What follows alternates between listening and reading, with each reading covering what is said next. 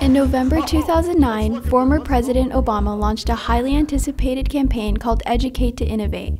A nationwide effort includes over $260 million in public-private investments to move American students to the top of the pack in science and math achievement over the next decade, envisioning America as a new superpower in STEM. Fernanda Villafana, a senior at Williamsfield High School, is benefiting from the initiative. Like many others from the STEM fields, she is a problem solver, a hard worker, and a leader. There is only one thing that she is not. She is a girl, not a boy. My name is Fernanda Villafana, and I'm the president of robotics. Girls are participating in STEM fields more than ever. First, an organization that promotes STEM to K-12 students since 1989 have partnered up with tech companies like Apple to inspire boys and girls' interest in STEM through robotic competitions. Our team made a t-shirt cannon and they brought it to the STEM Fest, and I was like, wow, they can drive that thing. And so I was like, wow, that's really cool. I want to learn how to do that. You can be an engineer, you can do whatever you want.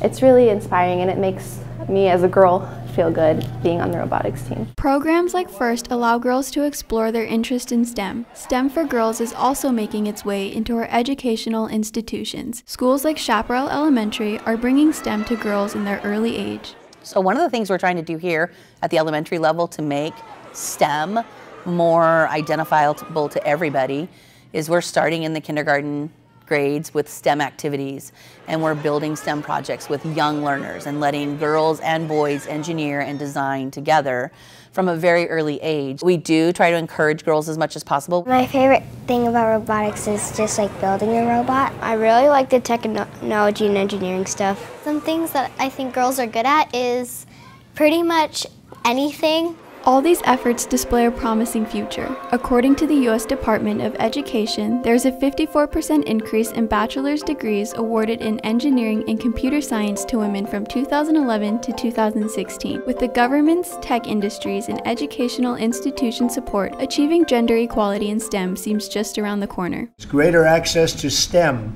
and computer science programs will ensure that our children can develop the skills they need to compete and to win in the workforce of tomorrow. Who likes to win? Anybody like to lose? I don't. No one likes to lose, and yet women are losing. When you look at the next columns on the same data provided by the U.S. Department of Education through a bigger picture, it tells a very different story. Here are the percentages of females earning degrees in engineering and computer science, and it remained relatively unchanged over the last 10 years. Women have been facing an invisible barrier despite all the visible investments in STEM. They would probably ask one of the male guys who's involved rather than the female because they assume that I didn't really know as much. And then they'd be pretty surprised when I found out that I'm actually project manager of the team. When I first walked into the first robotics meeting, they thought that I was just some typical girl who didn't want to get myself dirty or anything. So they immediately put me on a social media fundraising team. What you're doing can be taken over on the robot and just to help you, I guess. And when it came down to I wanted to do the big machining because I had learned what electrical had taught me, they didn't want me. They wanted me to do the cleaning, or they wanted me, that's not my job. I don't want to do that. I don't want to be part of that. I guess during that time that I was a computer programming major and deciding that battling individual men wasn't my thing, I decided to take on the battle of becoming an enlisted for the Army. And that battle was a much easier battle for me to take on. Even more so, there is still a notable gender gap in most STEM fields, particularly in engineering and computer science. These numbers show more than just a gender equality issue, but an erroneous belief that shapes the engineering culture. Well, it's not just a matter of more women in engineering, it's a matter of dealing with the ways in which women are marginalized. This is Carol Surin, a professor emerita of criminology, law, and society at UC Irvine. Her research, I Am Not a Feminist But, Hegemony of a Meritocratic Ideology and the Limits of Critique Among Women in Engineering, highlights the invisible force within the STEM and engineering culture that limits women to achieve equality. Well, the purpose of the study was to try and understand why women are underrepresented in STEM fields in general and engineering in particular. In her research, she emphasized the paradox women in engineering faced: meritocracy and individualism, the core values of American engineering. That is that you succeed or fail on your own abilities, and that there's nothing else that's going on.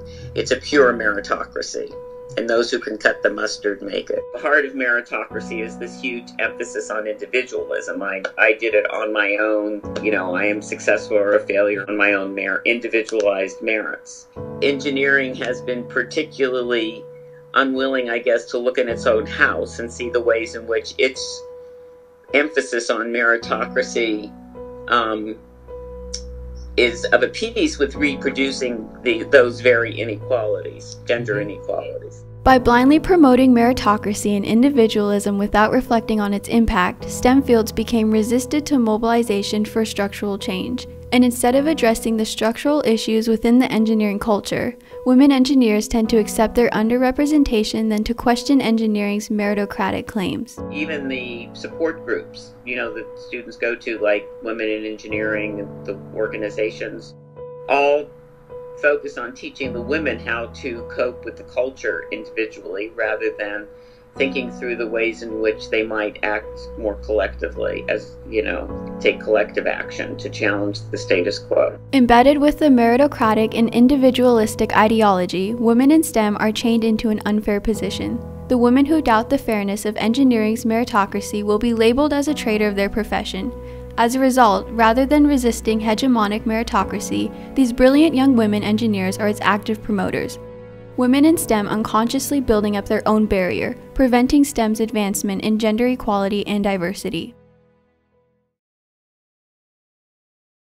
Recognizing the real issue is the first step towards solving the problem. We can start with bringing political changes into the STEM fields and redirecting the investments to reshape the STEM cultures. While women are in the center of the reformation for gender equality, bringing men into this conversation will accelerate the changes. It's not just a woman's issue. Around work-family balance, that it's not just a woman's issue about how children are raised. It's a family issue, and young men have to see that as much as a part of their identity as young women and take action to take steps that demonstrate that. Solving the structural problem in STEM is not an easy task, and yet it is the most important one. The future of STEM is the future of America. By working collectively to unravel the structural barriers, girls like Fernanda will have a chance to innovate the next decade.